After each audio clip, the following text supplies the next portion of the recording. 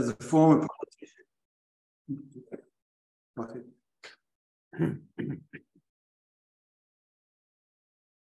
We might just wait a few more minutes to see if there are others who are logging in. All right. Well, let me know when you want me to share the screen. Yes, I'll let you know. Yeah. I was just going to say, as a former politician, if the media got something 60 or 70% right, you were kind of happy. It was, you know, it was always, it was never 100%, you know? No. Even if you gave them a press release and that, they still muck it up.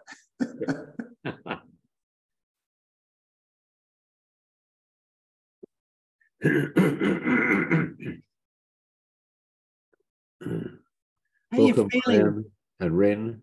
Right. Hi, Graham. Hi. G'day, Michael. G'day, Ray. And everyone. We've got our jumpers on. I haven't, but it's cold.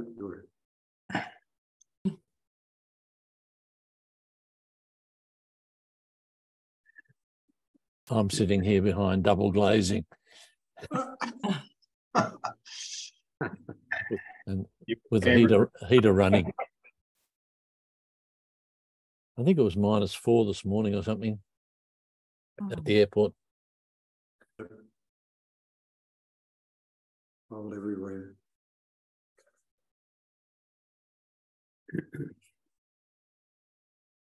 And what, July is the coldest month of the year, isn't it? No, May. May so far. So far.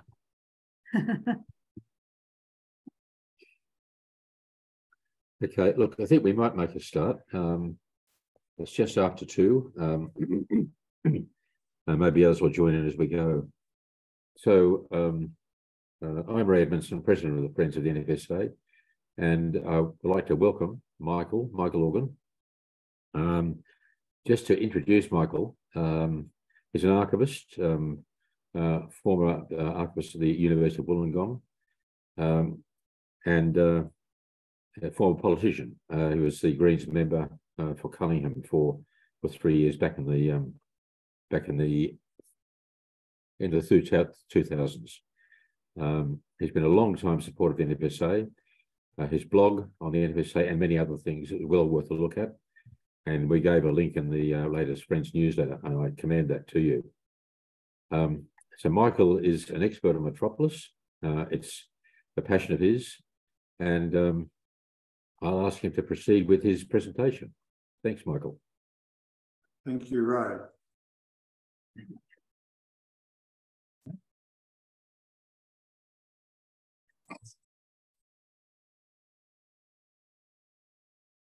Okay, is the screen up, everyone? If you press on start presentation.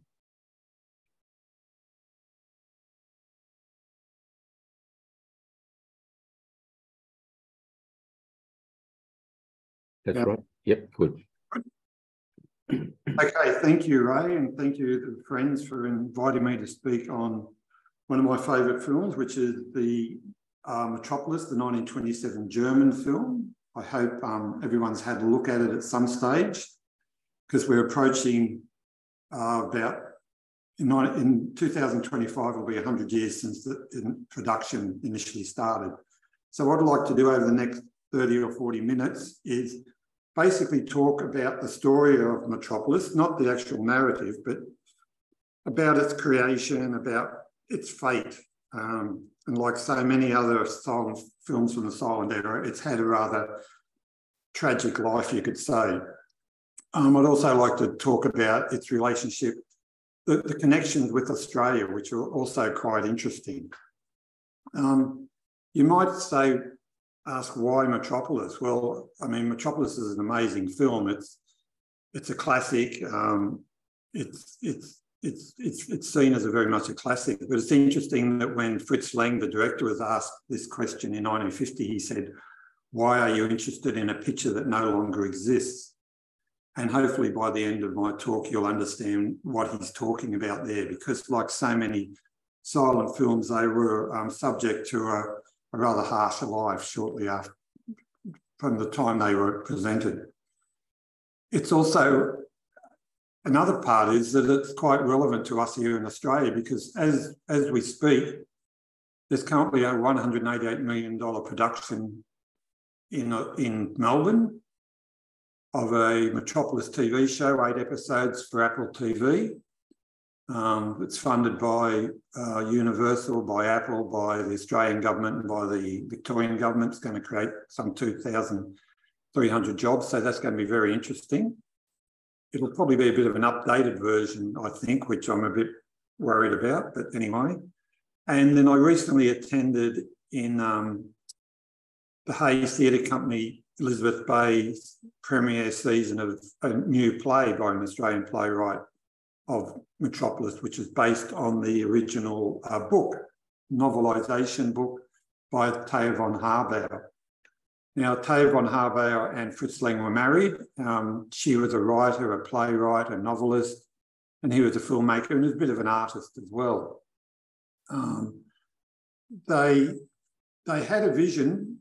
Obviously, Lang had made a few films prior to thinking about Metropolis, and around about 1923-24, actually early, about 1922, I think they came up with the vision of creating a trilogy of films relating to Germany, its past, its present, and its future. And he actually produced those films.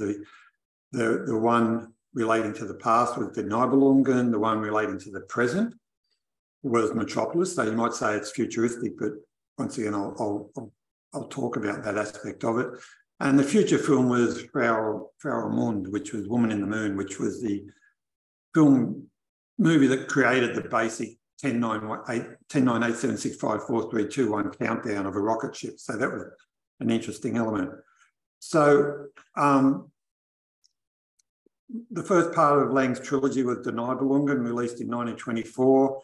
It was a two-part epic. It's similar vein to The Lord of the Rings, basically, and it had a slaying of a dragon. It was the traditional Nibelungen saga, which is well known from the Wagner's Ring saga about Brunhilde and Siegfried slaying the dragon, for example. As you could see, it was quite a long film, over 4 hours, maybe 5 hours long. And as soon as he was finished, as soon as Lang and von Harbauer were finished with that film, Lang visited New York in 1924, and there he encountered skyscrapers, for example, for the first time, and he was very impressed by that. This is a photo he took at the time of the New York skyline, and obviously that had a big influence on the production of Metropolis, because from 1924 through to the middle of 1925, Lang and von Harbauer were working on developing a script, a scenario, which eventually, von Harbauer's eventually appeared in the end of 1926 as a novel. It was serialised, but it was also as a novel.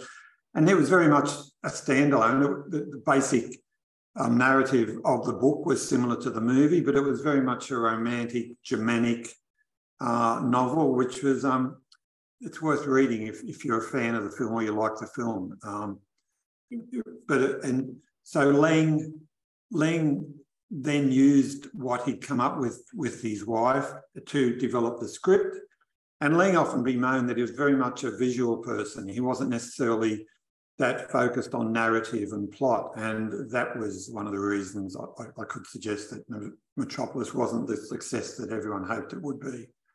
So production of Metropolis began in May 1925 through to November 1926. So it's a long production. It was probably the greatest German film of the silent era. Not the best. It was flawed. I mean, but it was in that regards. It was quite a long production. It's obviously dealing with issues such as the art of the film, the innovation. I mean, the incredible robot. You've got right-wing there, the Rudolf Klein-Roger. Bridget Helm, who was the robot, the evil Maria, also the main protagonist of the film, Maria. The design of the robot by Walter Schutz Mittendorf was which formed the basis for R2-D2 in Star Wars, for example. There's so many elements of Metropolis that I could just talk about for hours, but I'll try to keep it as tight as I can. In saying it was the greatest film, it was in regards to the scope of it. It was the budget, 5 million German Reichsmarks. There was more than 10,000 extras used in the film, children, people, all sorts of people. 2 million feet of film was shot. And I remember when I read that, I thought, that's an amazing amount of film. And but in one of the booklets released with the release of the movie, there was all this data about the logistics of the film.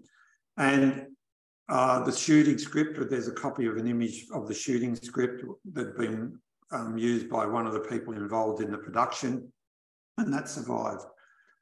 It was a very innovative film. You've got to remember that all the effects were done in camera, whether it was a robot transformation scene, the crowd scenes, scenes such as this, a lot of montage, which was very popular in German art at the time. I mean, Metropolis is very much a reflection, because of Lang and others, of the art movements in Germany at the time, the Bauhaus, German Expressionism, Dada even. There's a lot of that reflected in Metropolis. A lot of innovative camera work as well. And that was in large part due to Karl Freund, who was the chief cinematographer on Metropolis. Freund is well known. He went to America. He was the cameraman on Dracula and actually directed a lot of the scenes in Dracula. He was the director of The Mummy, which is, a very famous film. He was involved in Key Largo. He got an Academy Award for The Good Earth. And he also worked on the I Love Lucy show and was innovative in creating lighting, a standard kind of lighting for soap operas. Well, during production, there was a lot of promotion, a lot of discussion, both in the American and the European and English, etc., movie magazines about the production. And you had people such as Sergei Eisenstein, the great Russian filmmaker, visiting the set. There's a picture there of Karl Freund's the man in the white overcoat, work coat there. Fritz Lang, Eisenstein, Alfred Hitchcock spent some time on the set of Metropolis as well, and at one stage had planned to produce an English version of the film. There's an article about that. Freund used mobile cameras. He used a lot of moving cameras. He was very innovative. And I should point out that at any point in the production, there was 2 or 3 cameras running. You can see Freund there cranking the film. And it's my view very much that the film was cranked at 16 to 18 frames a second. When I was working with Graham recently on a blog for the term of his natural life, we kind of come to the conclusion from that film, which was also made in 1926-27, that it was cranked at 24 frames a second, similar to the modern speed of film. So this 16, 18 frames a second slow crank, which was the same for the Nibelungen, is going to come to play into the release of the film, and I'll talk about that later. Metropolis was a bit of a mess, really. It had so many themes, so many elements, so many things that Lang, the visual filmmaker, was trying to put into it. There was romance, there was revolution, there was industrial issues, there was alchemy, Rotwang, this kind of wizard. There was a class struggle was part of it. There was the technology, the robot, the android, the transformation there, which was a theme that was reused basically in Blade Runner, including some of the buildings were reproduced for Blade Runner that were originally in Metropolis. And religion, there's Catholic themes in there. The picture there of Frida on the Paternoster machine, almost like Christ on the crucifix crying out, "Father, Father, why have you forsaken me?" The Maria in the catacombs with her Christian iconography behind her. And Joe Friedison is the evil kind of, I don't know, the owner, the Henry Ford figure of the Metropolis. All these really interesting themes that are present in the film. Metropolis premiered in Berlin on the 7th of January 1927.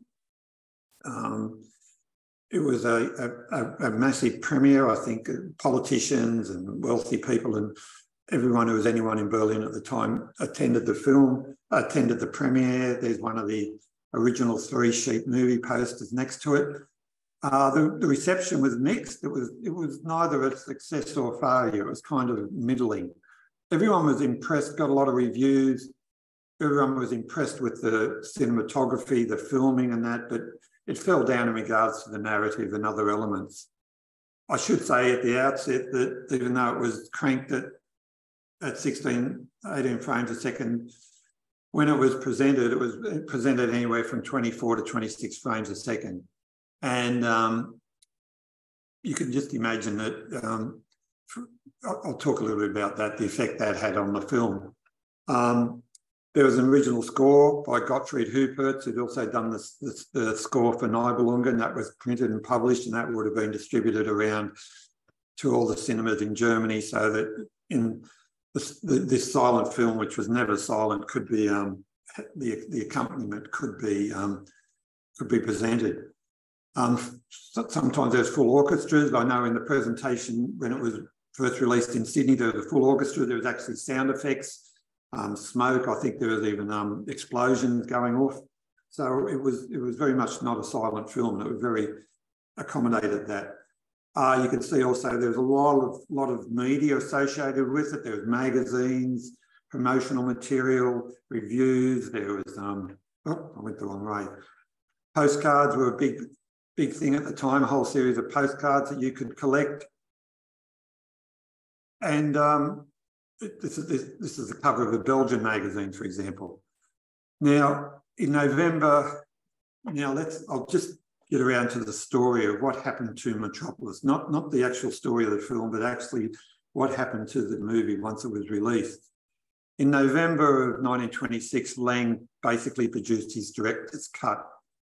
It was 13,701 feet, ran for, say, 228 minutes at 16 frames a second. 3 prints were produced from the camera negatives, from the 2 million feet of camera negative, as you can, and each one of those prints was slightly different actually, and which is really an interesting aspect of the movie, because if you had those 2 or 3 cameras running, you might have had 5 different takes of a scene, and they'll say, we'll use that scene, but then they'd use various cuts. There was a local, and from those 3 negatives in November, 3 negatives were produced, 1 for the local market, that's Germany, 1 for the international market, such as later on Australia, New Zealand and Europe, England, etc., and 1 for the US market. Now, the local and the foreign market negatives were used to produce copies of the film in Germany. The American negative was sent over to Germany, sent over to America. The Americans, Paramount had, in the middle of 1926, had to come in and bail out you for a bit because it was, Metropolis almost sent it bankrupt. So the Paramount, it was released under the logo Parufamet. And Paramount then had a say in what happens to the film. So a negative was sent over to the United States. They didn't like it. It was too long. It was too Germanic, I think, too foreign. So they handed the film over to Channing Pollock. I nearly said Jackson Pollock. Channing Pollock, who was a playwright, and he was given $5,000 to basically rewrite the movie and produce a version of it. And he did that, and in March 1927, the Pollock version was released. It was about anywhere between 10,000 to 8,000 feet long. So basically, Pollock cut 42% of the film out. You know, you imagine if Peter Jackson's Lord of the Rings, Fellowship of the Ring movie, 3.5 hours or so long, if 42% of that was cut out, how do you think, what effect that would have on the film? So Pollock basically turned Metropolis into a love story, boy meets girl, boy loses girl, boy finds girl, with an inclusion of the most dramatic visual elements of the film. He just And what was cut out with that 42% was some quite significant material relating to why Rotwang created the robot, for example, and a lot of other interesting themes of the film. And that was the version that most people saw from the middle of 1927. I mean, I think that even at the end of 1927, Lang said his film no longer existed. And that version was often run at 24 frames a second. So everyone had their 90-minute feature, which was run very fast. Metropolis was then released between 1927 and 29 all around the world. Here's some footage. Here's some images of. It was a big film. It was kind of like the Star Wars of the day. There's a scene from Munich, from one theatre in Holland, one in England when it was released as well. Finally, by 1929, it was being released in Japan, for example, and there's some artwork from the Japanese release. You might remember that there's a section in Metropolis of Yoshiwara, which is basically the blue light district of Metropolis. And I've got a feeling that Lang actually had visited Japan. He was a big fan of Japanese art, of wood block prints, etc., just as Van Gogh had been. And you saw that in the earlier image of Lang and von Haber in their Berlin flat. So by 1929, the film had been released. It had a pretty significant impact around the world. I mean, the Russians didn't like it for some example. They thought it was too communistic or socialist, even though Eisenstein was doing films such as Strike and Battleship Potemkin, which are very much similar themes of ordinary people revolting against oppression. So that was quite interesting. And I've got a friend in Israel his research over the last 20, 30 years has been gathering information on the worldwide release of Metropolis, which is an interesting story in and of itself. So after 1929, the film basically just became part of film history. I'm not sure what happened during the 30s. After World War II, there was a release of it in coming out of England, but also in Australia. And there was a trailer produced. I could try to play this. I'll just see how that goes. Can you see this video?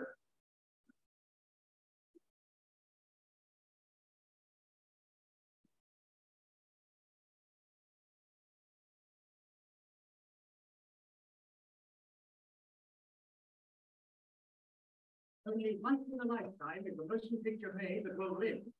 Such a film is Metropolis, the story of an amazing city of the year 2000 or 3000, where men work far underground, slaves to monstrous machines.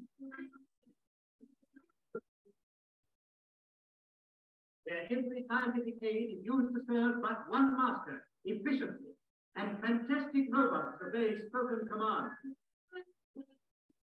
Millions slave body and soul to create monuments to man's achievement.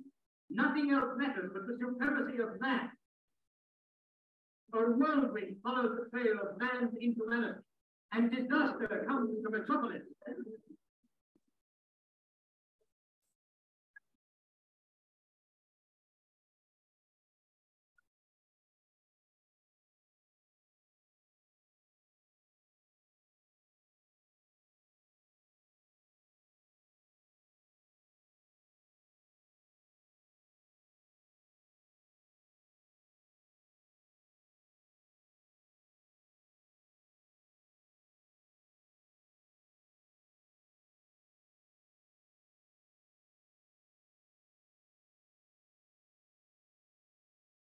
Oh.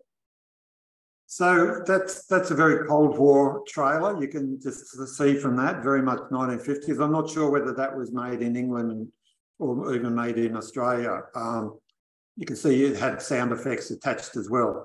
So that was 1950. During the 60s, the film was available on 16mm, on what is it, 8.5mm, to camera clubs, etc. And from 1976, it became available on video, and that really expanded the interest in Metropolis from that period, because but the big change came in 1984 with the release of a version of Metropolis produced by Giorgio Moroder, who was a Italian musician who was well known for his work with Donna Summer and other people in the disco genre. The Metropolis was coloured. It also had a pop music score with artists including Freddie Mercury from Queen, Pat Benatar, Bonnie Tyler, Adam Ant, etc., etc. So in the mid-1980s, the fandom around Metropolis really grew. And I think this was also a period in which the German film archivists and other film archivists around the world, and Ray would very much be aware of all this, began to think about, okay, we really need to take care of our silent film heritage. And as you know, Germany had this incredible silent film heritage, and it was time to actually start to reconstruct and re-release a lot of this material and start looking all around for material relating to these films. And you could see from that trailer that the version of Metropolis that would have been shown in 1950 in Australia would have been the quality of that trailer as well. It was not very good quality. It was very, very far removed from first generation. So during the 1980s and through the 1990s, there was work going on in places such as Germany by people such as Eno Patalis to really rediscover a lot of their film heritage, start looking around the world for copies of good copies of their film to see whether they could to assist in that reconstruction process. Meanwhile, people such as myself, who were fans of the film, also started to work on the film. In the end of the 90s, I created a Metropolis Film Archive website, and I just started to research the film, go to ask about the National Film and Sound Archive material, get various videos. I put a lot of this on the internet. I started to get contact with people from around the world, including German film archivists who gave me material from Germany because they weren't, due to copyright issues, they weren't able to put a lot of material such as stills, etc., of the film up, whereas off the record, they gave me copies of the film and were happy for me to put it up because, as I said, the fandom started to increase. This is before things like YouTube and Facebook and all that. And during that, so I developed my own film archive. As Ray mentioned, I was an archivist, but I was also a fan, and I was able to bring together, and I was also a researcher. So I was doing research into Metropolis, and I included a lot of the material from the National Film and Sound Archive because this is where the role of Australia does start to play a part in the reconstruction and rediscovery and re-release of Metropolis, because the National Film and Sound Archive actually had a first generation print of Metropolis. Now, as I said, the Germans produced 3 negatives, and for their international market, they would produce first generation prints off that negative. Now, the print that arrived in Australia, the print, there might have been more than one, was actually coloured. It was coloured and toned and tinted.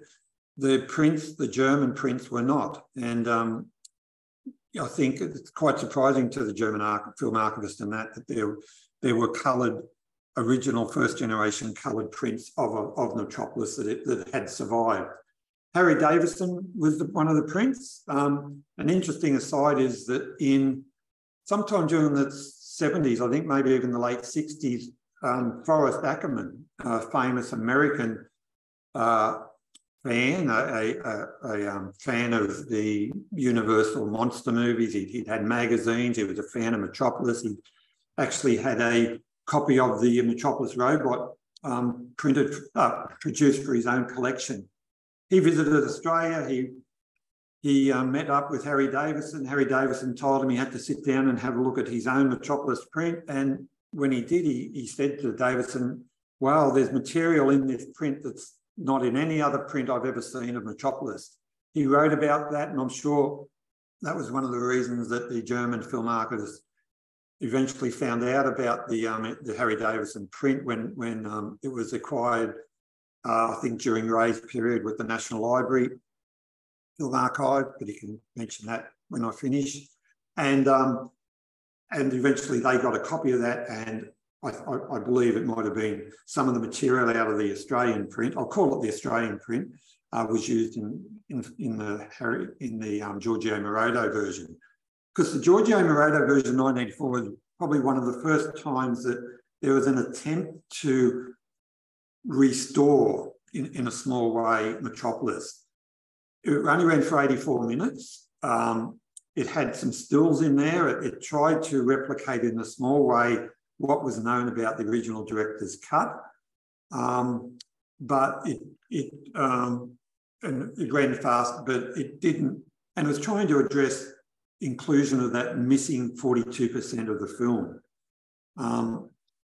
There's also in the local collection, the Towsey collection, a photograph collection of thousands of photographs relating to the German film industry in the 1920s, including 222 items relating to the production of Metropolis. And some of those images were actually of scenes that were filmed, but maybe had not survived or were not known, or parts of the film that didn't make the director's cut even. So they were quite significant material. And I mean, this is an example of one of them. You can see Lang standing there with two of his actors, Carl Freund at the camera as well. So this was all, as I said, I was collecting material, and right up until 2002, when I got elected to Parliament, I was in until 2004. And I think during that period, I was working with Ray to try and extricate the NFSA from the AFC, Australian Film Commission. And I think Ray mentioned to me at the time, he said, oh, by the way, there's a copy of Metropolis in New Zealand. So in 2005, after I left Parliament, I had to go on a conference to New Zealand, and I went and visited the New Zealand Film Archive. And I had a look at their Metropolis print. I didn't actually run it, but I did look at the negative, at the film, etc., and the various bits and pieces they had.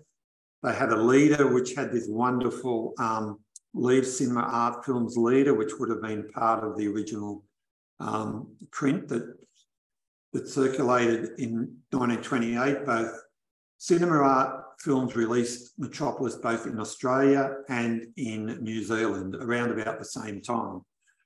And I looked at this first, and I looked at the New Zealand Film Archives copy, and say there was about eight reels of film. I think about 5 or 6 of them were actually on AGFA film, which was basically the German first generation German print, and they were coloured, etc. But there's also 2 or 3 reels of film that were black and white and had a rank organisation leader. And it appears that at some stage maybe during the initial release, probably during the 1930s or later, the people in New Zealand had requested from UFA or for some replacement reels, so that the actual New Zealand print has this mix of perhaps 2/3 of it is first generation, similar to the Harry Davison print, and coloured, and a couple of other reels of black and white film, which is probably second generation or later, but still pretty good material.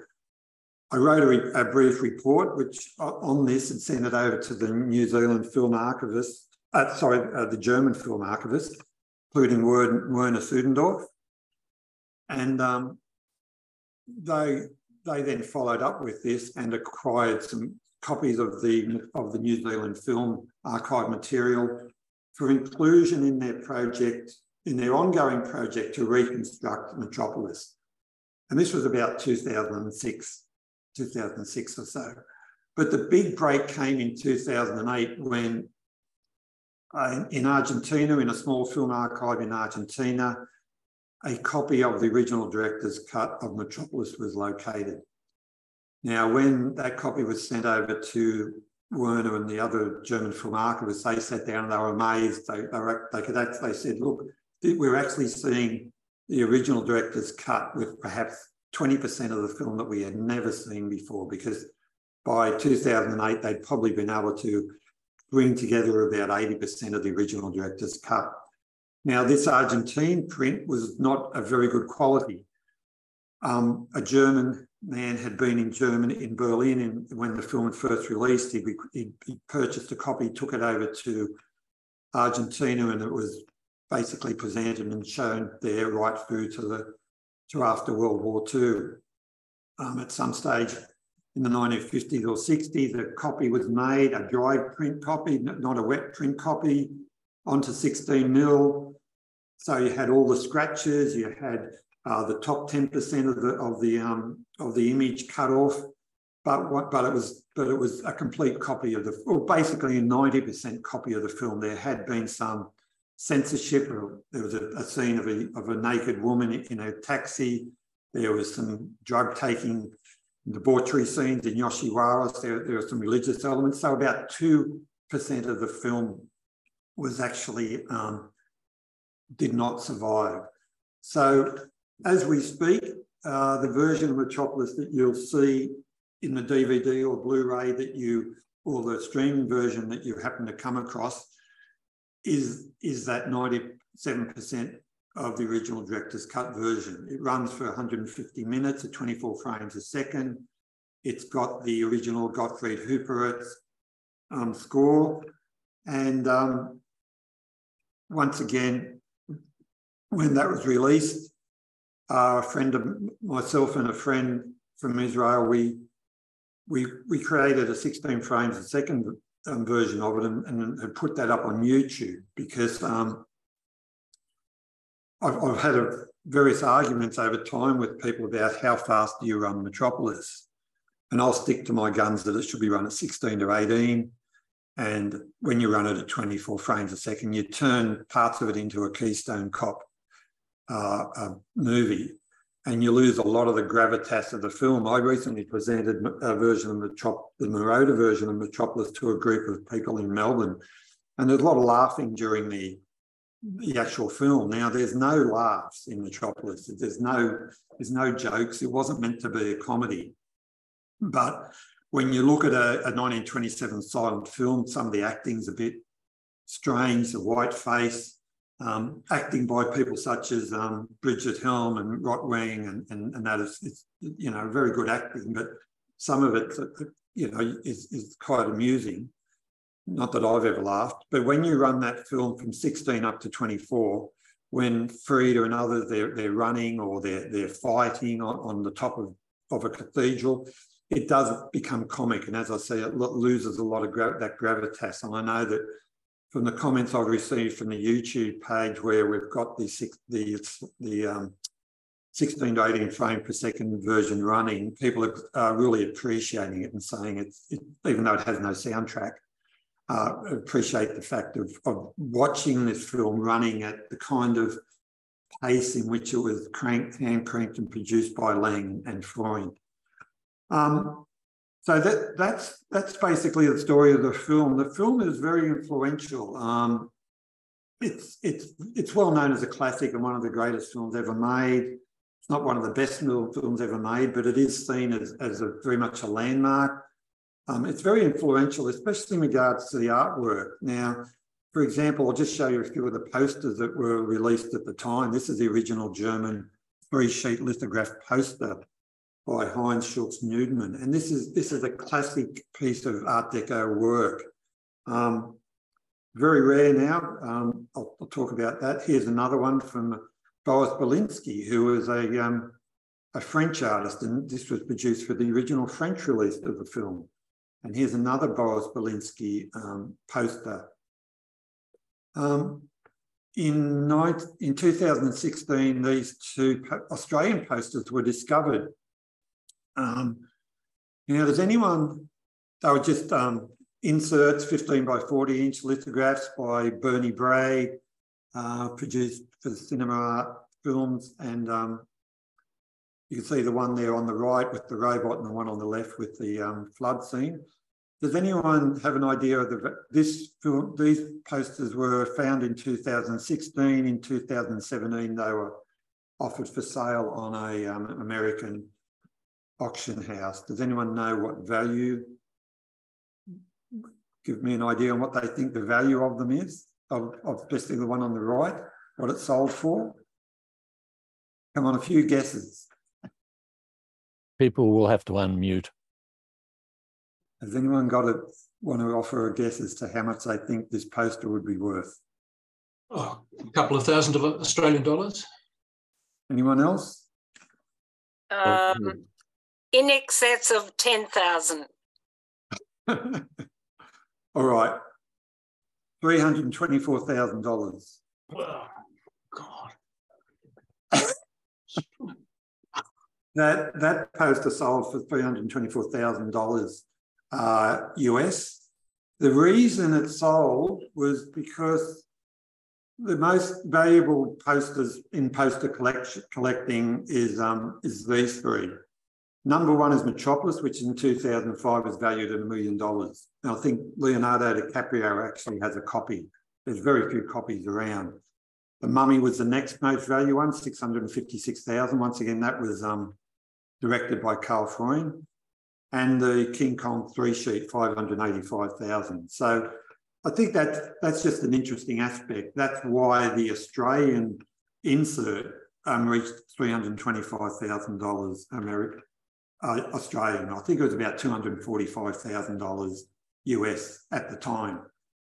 Quite amazing.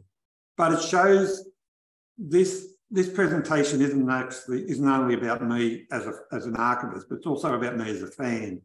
And there's a lot of the aspects of fandom that are really important, I think, in this whole story about Metropolis and its preservation and the interest in it and all that sort of thing, which applies to Australia as well, that it's not just a case of film archivists,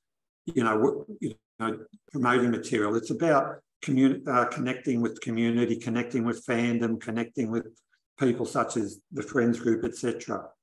These films are, it's not just the actual film, it's the artwork, it's the story of their life that's actually also very interesting. And you can go on YouTube and Facebook and all these social media places and find material relating to films such as Metropolis. I'll just close a few more minutes and I'll just talk briefly about the Australian release. Metropolis was released in Australia in April of 1928 and also in New Zealand. In Sydney, I think there was two versions of Metropolis reached Australia. They were both based on the Channing Pollock cut. They weren't based on the Fritz Lang cut. I think the Melbourne got the 10,000-foot long version, and Sydney might have got, which is 10 reels, I think. When they often say how long was a film, they'll say it's 10 reels, which I'm assuming each reel was 1,000 foot. And then Sydney might have got the 8,500 foot version, because the Sydney version was a 90-minute, it was at the Regent Theatre, it was a 90-minute double bill with Charlie Chaplin's The Circus. And in Melbourne, it was, I think, about a 2-hour presentation, a bit longer, just a single. Now, the press sheet, I'm assuming, for its release in Australia would have included some of these graphic artworks by local black and white artist Percy Benison, very comic. This one, some of these images are from the Sun newspaper in Sydney. This is, that's why you can see at the top there, Charlie Chaplin in The Circus. I cut the top bit off, but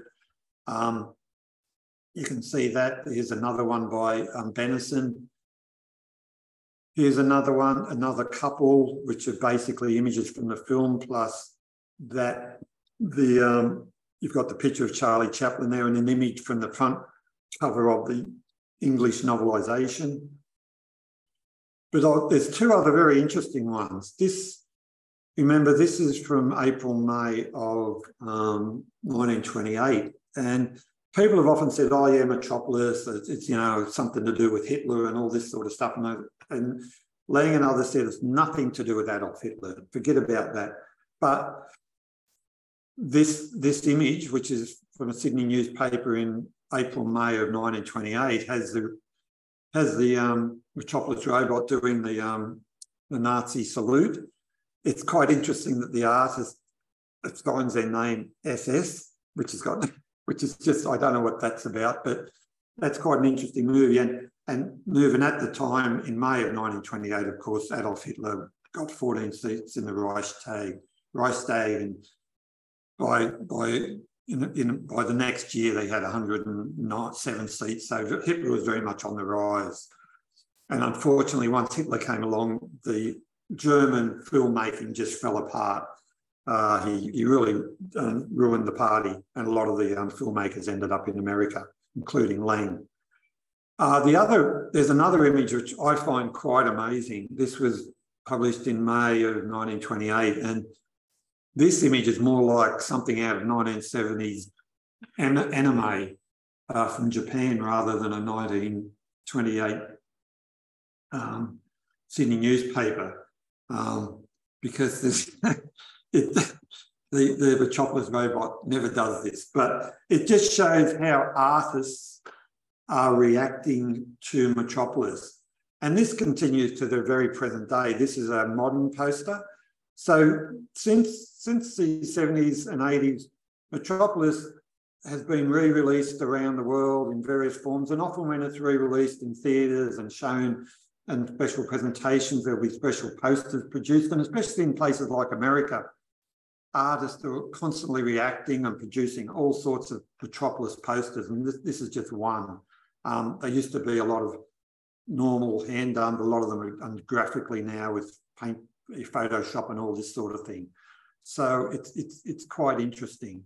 And actually on places such as YouTube now, you've got versions of Metropolis that have been colorized, that actually have soundtracks inserted, including people speaking. So I can just imagine that in the future we're going to have 3D versions of Metropolis. So just in closing, you know, I'm a big fan of Metropolis. Metropolis is a very messy film. It's an amazing film. I think this collage by Boris Belinsky from 1927 really sums the film up. You've got the vampish evil Maria. You've got the crazy mad scientist Rotwang there on the right, which was replicated by Peter Sellers in Dr. Strangelove. If you can remember that scene where he's that mad scientist with the plastic rubber hand. You've got the robot. You've got the skeleton, the death. You've got the transformation process. You've got the machines, the industry, the alchemy, all those sorts of elements, the pentagram, etc. So as I said, it's an amazing film. Lots of themes, lots of things to dig deep into, and that's all I've got to say. If anyone's got any questions, thank you. Michael, it's Graham here. I've got a question. You talked about the trilogy in the late 1920s, and you referred to Metropolis very much as being a film of the present. Could you elaborate on that a little bit? Yes. When I say that, I think these images reflect that. It is presented as futuristic, and all the publicity will say things like it's future and 100 years in the future. But what you've got there is you've got Henry Ford and industrialization, scientific management was very much of what was happening in Weimar Germany at the time. There was a whole lot of industrialization going. So Joe Friedison is basically Henry Ford, and Henry Ford was a big fan of Adolf Hitler as well. So you've got this whole aspect of mechanization, which was happening in Germany. So that's a reflection of present day Germany, Weimar Germany. You've got other aspects such as the political turmoil. You've got the religion, and the people were very traumatized. The Germans were completely traumatized by World War I. You know, hundreds of thousands of people killed and you know, maimed, and so all these. That's why Weimar Germany was such a political and social mess. It was was still a democracy, but there was a lot of, there was a famous poster saying death walks the streets or something. And Lang had seen that poster and used that to include in his film that scene in the cathedral of the seven deadly sins. So he used, and Lang and Germans and von Haber, they were Catholic. So you have this, how do we reflect some of the social turmoil in Germany at the time? And also there was just the morals, the sex and the drugs. It was just a wild scene, like in Cabaret, you saw in the film Cabaret. There was all sorts of debauchery going on. So in Metropolis, you reflect, there's all that reflection of present day Weimar Germany. It's not a picture of the future. It's very much a Lang reflecting what was going on all around him, whether it's Maria's dance, whether it's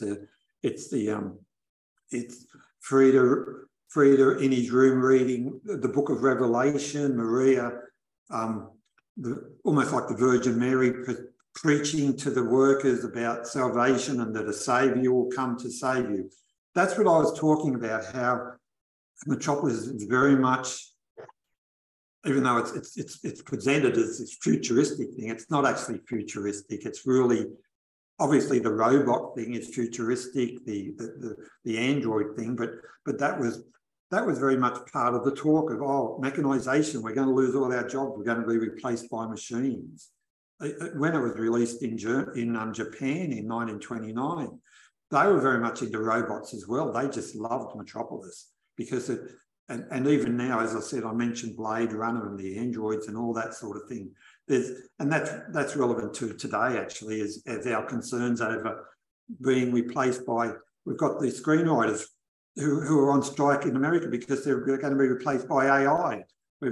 And so this is why I'm saying that Metropolis might have been presented as futuristic, but actually it was a reflection of the present day turmoil. Yeah. And thank you. And I should have mentioned at the beginning that it's a really excellent presentation, Michael. Thank you, Graham. Yeah. Thank you, Michael. It really was superb, and I'm especially at the end, the posters and so on, which most of which are quite new to me.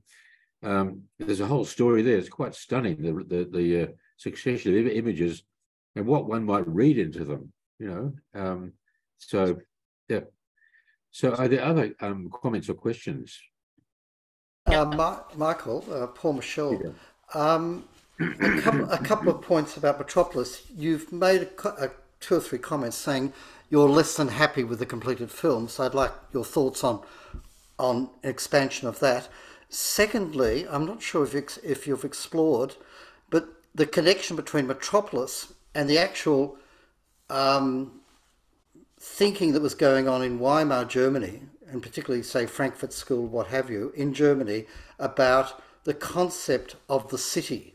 And this is, I found very difficult to find material on this, of the linkage between the film and modern thinking of the city, because there's no question that there is a connection. I just haven't found anything reasonably discussing this, because we know that in the 20s, particularly early part, in Germany was the first discussions of the concept of the city, the modern city. And I'm sure that these discussions, particularly around 1907 forward, probably led to the writing of the book and then the film. Then that in turn affected America, and you had what's called the Chicago School of Architecture Sociology talking about the metropolis. And yet I found brief references saying it affected, clearly the film affected the thinking on the development of the city, which is of the cities we live in. Just your thoughts on this, please. Yeah, great question. So what I'm not happy with is basically the version of Metropolis that most people see, which is run fast, and I feel that loses all its gravitas. When I sit down and quietly sit there for 3 hours and 42 minutes, and just watch Metropolis run at 16, 18 frames a second, I am quite happy, because that's like watching, you know, The Lord of the Rings or something. You're getting all that texture, all that subtlety. For example, there's one scene in Metropolis which is a good example of this, where Frida has just seen the machine explode. He's seen all these men blown up and killed and etc. And he's just traumatised by what he's seen, by the working conditions. He confronts his father in this massive Art Deco huge office, and he's pleading to his father. Now, in the version most people see, especially the Pollock version, that was just cut from about 5-6 minutes down to about 2 minutes, and it was run fast. In the original version, you see him pleading, and you actually see when you see his father, when he says to his father, "What about these poor people? What about your workers?" And run slow, you see that Joe Friederson just shrugs his shoulders like that, and you know it's very powerful that way. And so it's amazing how that gravitas is disappeared when you've got it running fast, etc. So that's what I'm not happy about. I think it is a very German film. It's not an American film. It's not a Hollywood movie. So a lot of people don't know about foreign films. I really didn't know about foreign films before I came across Metropolis. Since then, I've watched a lot of Italian films, but that's about it. So I think people are so used to American films. I think, you know, they can look at Metropolis, and as I said, that those people who watched it, they laughed. But I think it's a great achievement. I suppose they could have done better, but Lang was a visual filmmaker, and that's what he's left us with. And I think that's why it's great. In regards to the city, I was just looking earlier this morning, and it said on a German thing, and it was Metropolis, and you won't necessarily find any intellectual discussion, but in the art you will, because there are some famous collages called Metropolis, produced in Germany in 1924-25, which just are these massive collages with buildings, just all these buildings piled up by, and that influenced, and that probably grew out of what was going on with Bauhaus, obviously, and also the Italian Futurists, of course. Yeah, all of that. So I'm not. You probably know a lot more, but I'm Bauhaus. Yeah. I mean, Lang. Some of the actual set designs in Metropolis is a Bauhaus film. There's lots of elements of Bauhaus in the film. You know, some of the designs, etc. I think Lang's house in Berlin that he had built was Bauhaus. So you know, it was all. So he was an artist. He took on board all. You know, he's just he took on board a lot of this, and the massive collage series that was called Metropolis. It was called Metropolis, and I think Lang took on board that kind of thing, and then he visited to New York and he saw the skyscrapers. So you're right. You might necessarily find a lot of that kind of American post-movie discussion, but there was a lot of other discussions going on around that sort of thing. And maybe when you find out the answer to your question, let me know, because I'd really like to. Well, I'm still trying to find. I'm sure Walter Benjamin wrote something, and I mean, it must be lost because I haven't found it yet. If I find anything, I'll pass it on to Ray. Because I'm sure there is stuff. I'm sure there's stuff, because there was a lot of intellectual discussion at the time in that period going on well into the 1932. But, for example, going back to that German film movement, for example, Camderschaft, which is, say, within a few years of this film, is a similar film with a similar slow motives. You know, it is not dissimilar. You're quite right. It's a very Germanic film. I think I think one has to approach it from that point of view. Yeah. Other questions? Yeah. Other comments? Well, can I just add? It's Graham here. I'll just quickly add two other comments. Franz Kafka, of course, wrote America in the 1920s, and that's very much a reflection of his own view of the city as personified by New York, and a trip that he'd influenced by a trip that he'd made to New York, I believe, at that time. The other thing is that other German silent films had been released in Australia, particularly Fritz Lang's originally two-part Dr. Mabuse silent film of about 1924-25. That was released in Australia. I don't know how well it did. And I don't know whether it was the two-part version or a cut-down version that was released in Australia. I thought I'd throw those 2 points in. So. Thanks, Brian. Other comments, Peter? I think you had... Yeah, thanks for that, Michael. That was a great presentation. Number of things I just wanted to add to yours, because I was part of a panel discussion about Metropolis when I was at the Munich Film Festival some years ago. Wow. And I tend to agree that it is, I think, the finest film ever made. Hence, my radio shows are called Movie Metropolis. But that's as an aside.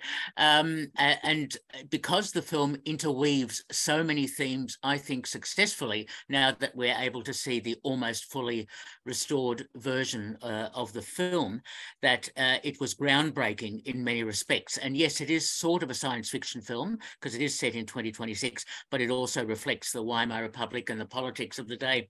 It's interesting, the issues about social justice that the film explores. And what was so fascinating about that is that von Habu and Lang, who were married at the time, fought a fair bit about the way the film should conclude, and whether, and the Americans picked up on this, it concluded with the industrialists winning, and it was the evil unionists and the people who were blocking progress who were stopping things from happening in Germany. But in fact, the film is very much a Marxist social justice type of film.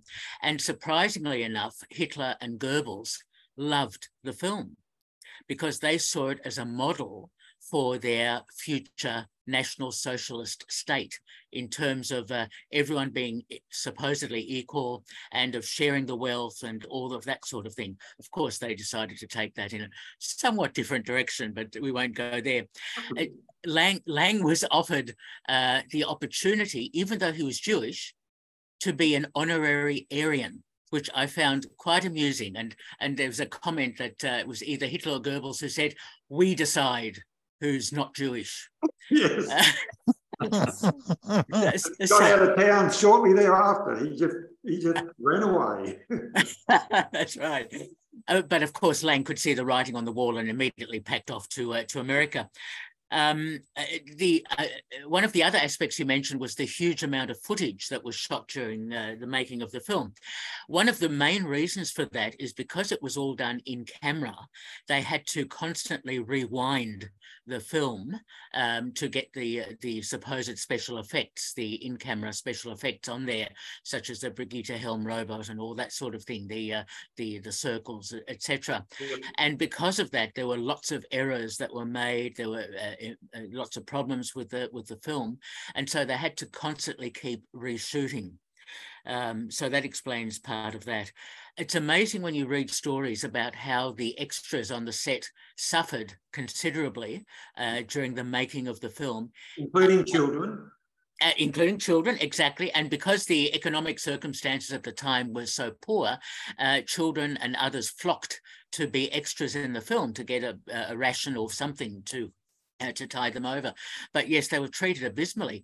And even more so, Brigitte Helm was treated abysmally in her costume and in stunts and other things that she had to compose or be part of without any stand-ins or anything like that. So she had a dreadful time during the making of the film. I've read so much about her situation. It is quite an amazing, incredible film, which I think is a landmark film and deserves to be in the pantheons of one of the best films ever made. Can I just make a quick comment there? Yeah, Hitler was a fan. He was especially a fan of the Nibelungen, as you would suspect. And the social justice issue, the end of the film was really... the basic theme of the film was that in order to conciliate between the head and the hand, which is basically the rich and the poor, the machines and the worker and the boss, you need the heart. And basically it's about compassion, having compassion in life to, okay, if you're a boss, you've got to have compassion for workers and all that sort of thing. So that was the main theme. And that's what, as you said, that Lang and von Harbau were arguing about that, because, I mean, he still kept it in. The way it was presented was it didn't work that well, but it was there. And finally, just in regards to, I didn't mention that a big factor in the restoration of the film was coming down of the Berlin Wall. Because when the Berlin Wall came down in 1989, the West German film archivists got access to the East German film archives. And in the East German film archives was a camera negative copy of Metropolis. It was only about 50 or 60%, but it was a camera negative. And this is the reason why the version we now see on DVD and Blu-ray and that is quite spectacular, even though it does also include that very rough Argentine. So it goes from the sublime to the ridiculous, from the, original camera negative print through to a 6th or 7th generation 16mm copy. Yeah. Another question, I think, yeah. Yeah, and we should also mention von Harbau was a Nazi sympathiser, and that's another reason that Lang fled Well, Germany. There's a lot of Nazi sympathisers in Germany during that whole period. That's another story. That's true. The lady had a question, right? Yeah, I just wanted to say UFA, of course, now is Studio Babelsberg.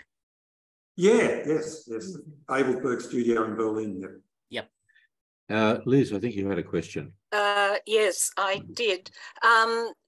Michael, thank you for your presentation. I heard, did you say expand on the Tausig collection? I think you, I missed it. I think you expanded on the Harry Davidson collection, but I missed what you said. Would you explain about the Tausig collection? Okay, the Tausig collection, I'm not a real expert on that, but basically what I know about it is it's in the National Film and Sound Archive. It was this incredible collection of photographs, stills, production stills, etc., relating to the German film industry in the 1920s. And as I said, it included 222 items directly related to Metropolis. So I look forward to the day when they're all available online on the NFSA on its website. I just included one copy. But those film stills, once again, in restoring and representing some of these films that have been cut to pieces, that have been lost, that no longer exist, like, for example, Ned Kelly. Some of these stills and shots that are very, very important in the reconstruction process, and it's quite an amazing collection to have here in Australia. I don't know the full story of Tausig. I should, but maybe that's something I can do a bit more research on. But it's maybe I could come in there. Okay. Oh. Yep, the Tausig collection was put together by a guy called Hans Tausig, and he worked in the Austrian film industry and perhaps more widely in the 20s and 30s, and he just pulled together this huge collection. And after the war, he emigrated to Australia, and he brought the collection with him. And sometime, I think in the 1950s, he donated the collection to the National Library. And hence it was formed the beginning of what became the NFSA's stills collection. It's about 25,000 stills in all. Includes some astonishing material, including a handwritten document by Louis Lumiere. And when I had some contact with the Deutsche Film Museum that did one of the restorations, it's pointed out to me that a lot of the Towson collection is actually unique, certainly from Metropolis. Many of those stills were unique to the Towson collection. So, and if you go through it, the quality of the stills, as was the case with stills photography in the 20s and 30s, they're often done on glass plates. And so the quality is beautiful. And as Michael mentioned, okay, there are 222 stills from Metropolis. There are many other German films. And later in the year, we will have a webinar from Monica Connors, who is a former NFSA staff member. She's now in Adelaide, but she's done research work on the Towson collection, in particular stills in it. And she'll give us a webinar on that work. She did this for an MA project. Secondly, I might say something about the Harry Davidson print. Harry Davidson was a Melbourne film collector. When he died in sometime in the 70s, I can't remember the exact date, his widow sold his collection to the National Library and included his print of Metropolis and a lot of other material as well. It was an astonishing collection. And thirdly, Michael's comment about the East German Film Archive and the fact they had a camera negative of Metropolis. What I find rather fascinating is a question we can't answer now, is that after the war, when, of course, the Russians controlled what became East Germany, I know from a talk given by the former director of the Staatliches Filmarchiv, the East German Archive, that the Russians basically pillaged the German film history and they took everything they wanted back to Moscow. And they left what they didn't want back behind in Berlin. The East German Film Archive is founded on what the Russians left behind. What do they have in Berlin? What a Metropolis do they have in Berlin? In Moscow. The Russian Film Archive, Filmafon, is an absolutely vast installation.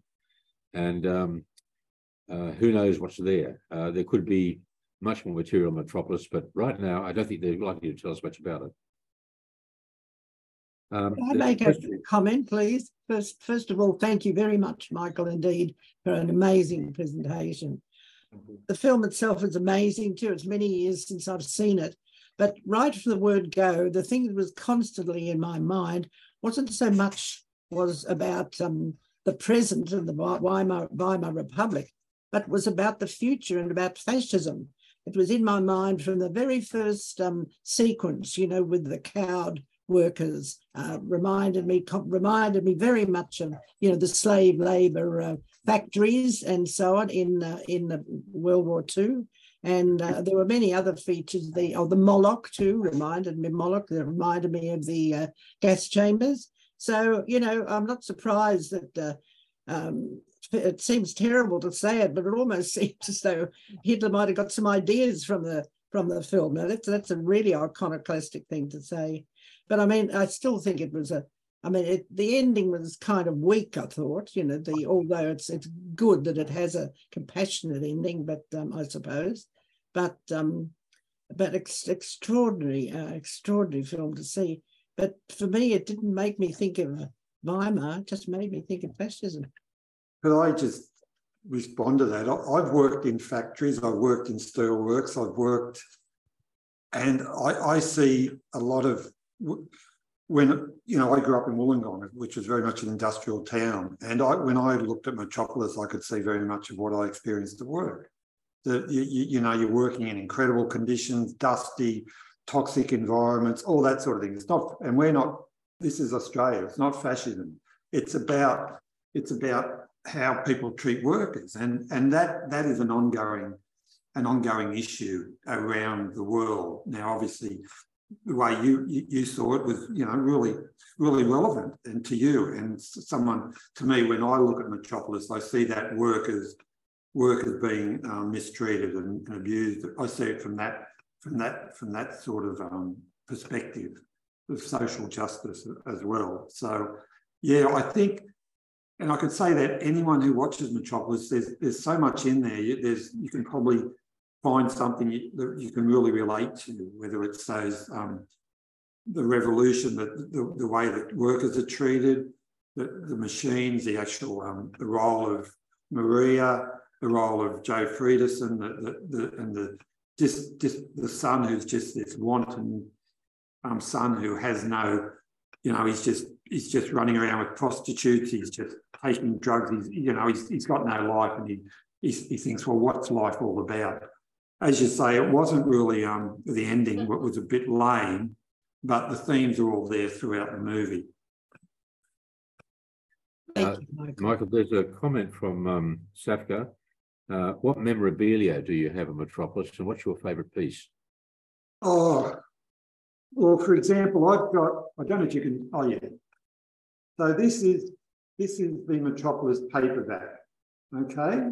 Now, when I say a paperback, people go, what paperback do I mean? Yeah, wasn't, oh, hang on, where is it? Hang on, where is it? There we go. So this is the copy from 1927 of a paperback copy of the von Harbau book, which includes on the cover a lithographed copy of the larger 3-sheet poster.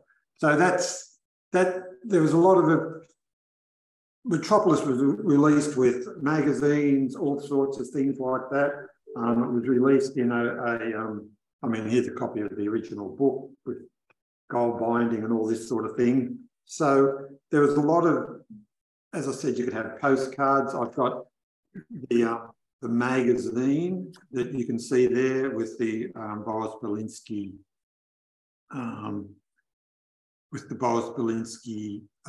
cover on it. I've also got I've got a lot of posters, not original posters worth $300,000, I'm sorry, but I've got a lot of posters from the recent releases. But what I do have is in America, there's a firm called S2 that uses original early 1900 lithograph machines, big machines, and has reproduced original lithograph copies of posters. And I've got a copy of the Metropolis 3-sheet and a copy of the King Kong 3-sheet. And they've been reproduced identically according to the original lithographic techniques. So quite amazing stuff. But they're my favourite little knickknacks. And I haven't got a lot of money. I just picked up things off eBay here and there. And I remember picking up for $24 an original Belgian magazine of Metropolis, which was probably worth a couple of $1,000s. So yeah, just I'm quite happy with a few things I've got, but that's, yeah, being a historian, like whether it's Forrest Ackerman who did major things as a fan, or whether it's people such as myself, there's people all around the world who just love the movie. I wonder if anyone else here has got any Metropolis knickknacks. Have you got any, Peter? Actually, no. The best I did was taking a photo at Studio Babelsberg by the head of the studio, where I was standing next to the Brigitte Helm statue. Oh, yes. I've got a lot of Brigitte Helm stuff as well. She was quite an amazing actress. Ren, I think you had a question on the chat. If you'd like to ask it. Yes, thanks, Ray. I'm not sure if I'm appearing on the screen. Am I? Yes. I don't know. Yes. You are. Oh, I am. Oh, good. Thank you, Michael. No, it was just watching the film and hearing the discussion. I was reminded of Tagore's 1925 play, Red Oleanders, which has got, I mean, it's not cinematic, but it just seemed to me that the date, mid-1920s, issues such as mechanisation, I guess Henry Ford, the subjection of humanity. I just wondered if anyone's ever, among the influences that Lang and von Harbau were subject to, I wondered if that, if any credit's given to Tagore, or Tagore himself was drawing inspiration from what was happening in Berlin. What was the name of the play? It's called Red Oleanders. No, I've never heard of it. Okay. RUR I've heard of, the Rostrom's robots, the first use of the term robot. But having said that, I'm very sure that Lang and that would have taken that on board. Was that German? No, it's Indian. Indian? Yes, Tagore, Rabindranath Tagore. Well, maybe yeah. I haven't come across it. There's quite a lot of books and all published in Metropolis and aspects of it and influences and etc. So if it was 1924, maybe it came to their attention too late in the day. I don't know, but once again, it's a zeitgeist thing, isn't it? It's yes. What's in the zeitgeist, and you know, that was the sort of cross current that was coming to me, but obviously not cinematic. But oh yeah, yes, Lang and von Halber, Lang and that. As I said, I think Lang actually went to Asia at some stage. He was, you know, he was very literate, very, you know, and there was a lot. He was taking a lot of influences. He had this wonderful team on the production. The people from Russia, from all parts of Europe, came and worked on the team, whether it was for costumes, whether it was for set design, whether it was things like posters and all that. So there was a lot. There was quite a rich production team involved in both Nibelungen and Metropolis, and the cameraman and all that. So there was a lot of influences, a lot going on in Berlin in that mid-period. I mean, Dada was popping up, and you had Bauhaus, you had German Expressionism. It was just a wonderful place to be. I think it would have been quite crazy to be there, but yeah, there was a lot of influences, and even if it was an Indian play, maybe it did get to Germany at some stage. But right. Thanks very much, Michael. Thanks, Ray. Are there any other comments or questions? Yeah, Yes. I have. I've got a comment that it obviously was influential in Hollywood or all over.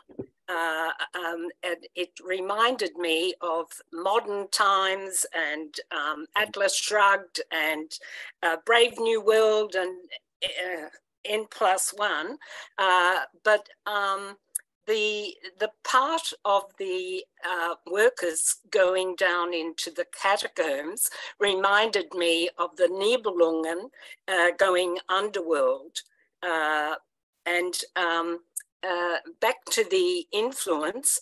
The chase scene by involving Rotwang and Maria obviously was really influential to subsequent chase scenes. well, even the robot creation, that was influential in Frankenstein movie. You know, things like that. The actual creating the laboratory. I think it's quite subtle what all these influences are. But when I said Eisenstein visited Alfred Hitchcock, I'm not sure whether Chaplin actually visited the set, but yeah, they were learning a lot of lessons, and the Americans not only learned a lot of lessons from the German films, but a lot of those people like Murnau, and they all ended up in who was the one who did Some Like It Hot? Billy Wilder. All these Germans ended up in Hollywood.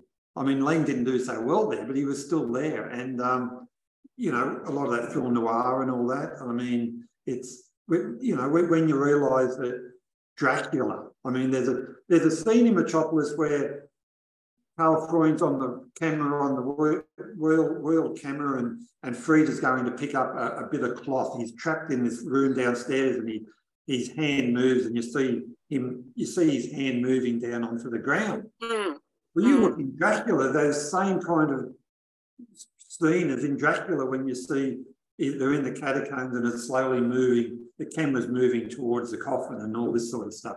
So a lot of that stuff was copied, but it's the same as George Lucas saying he copied Kurosawa for Star Wars and things like that.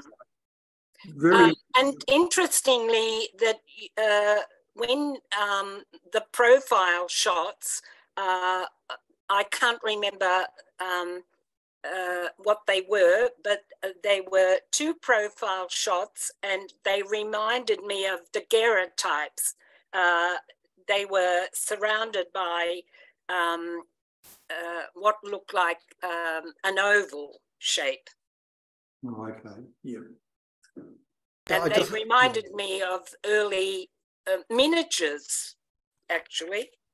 Yeah, I just want to follow up what just Liz said, because I've only picked that up on the restored print. I studied the film in the 70s, and in the restored print, especially in the catacomb sequence, you can see that when there's a mass scene, one of the main characters highlighted. There's a highlight light, and I've never noticed this in this film before. Oh, what the light is shining on. Yes, and this gives you the halo effect of that character. And this is a very deliberate. Okay. I've never seen this before, but it's only in the restored print. But it's really obvious in the restored print, and it happens in a number of times and not only from a lighting point of view. It's really interesting that how it's done, because it's clearly had to be specially lit and to follow the character. And sometimes the character's moving and the light moves with the character. It's really interesting. Well, that whole catacomb scene's quite amazing. When Wang's pursuing Maria in the catacombs, because a lot of the other filmmakers said, how did Lang and Freud do that? Because it was all black. It was black with just this spotlight. And this sort of filmmaking was incredibly innovative. You know, the use of the light, and with the final thing where all you see is this light is this face comes out of nowhere at Rotwang, and with this light behind him. So that whole catacomb scene, whether it's the halo effect or the Maria chase effect, where all the Rotwang's got is a light to shine on Maria. I mean, they're really significant pieces of camera work. And also clearly beginning of film noir. We can see the beginning of film noir. Yeah, I mean, you had that famous camera work in Nosferatu, you know, the use of shadows. Yes. You know, that's also part of it. And I think some of those cameramen actually worked with Freud on Metropolis and other things. So they were all working together. Hoffman, I think, might have been one of them who actually worked on Nosferatu. So yeah, it was such a rich environment, I think, for those filmmakers. But we're getting towards the 90-minute mark, so we'll need to draw it to a close. Are there any other questions that people have or comments? Ray, I just wanted to mention briefly to Michael, talking about Asian influences and talking about the Japanese influence in particular. Are you aware of a Fritz Lang film called Harikiri, made in 1921? A feature that he made. Yeah, that's why I suspect that as I said, he was a big fan of Yukio art. I mean, he's got his. You see this massive wall hanging he's got, and then on the right he's got some Japanese wood cuts. So he was very much into Japanism, and I haven't actually seen that movie. I know it survives, and it didn't seem to be very good quality. But Harikiri. Yeah, it's actually available on DVD, and along with other features, probably 2 or 3 other features that Lang made very early in his career. Harikiri is not an altogether satisfying experience. It's stylized beyond belief, but it has a certain hypnotic effect. So I do recommend it. Yeah, and it's strange that he should put Yoshiwara as the red light district in Metropolis. Yeah. Which kind of suggests to me I should try and chase it up, but maybe Lang actually visited Yoshiwara in Tokyo. Maybe. Okay. I think we probably need to draw it to a close now. Thank you, Michael. That was a terrific presentation, and we could come in discussing this, but it leads in so many directions. So the stature of the film is enormous, and it's there on the web to see now, and we can review it. And this webinar will go on the Friends website, and the films will continue to be accessible online. So thank you all for joining in today. Thank you, Ray. Thank you. And we'll see you at the next webinar, which is in 2 weeks' time. Patrick McIntyre will be talking about his strategic vision for the NFSA, and we'll send out information about that on Monday. So thank you all. Bye. Right. Thanks.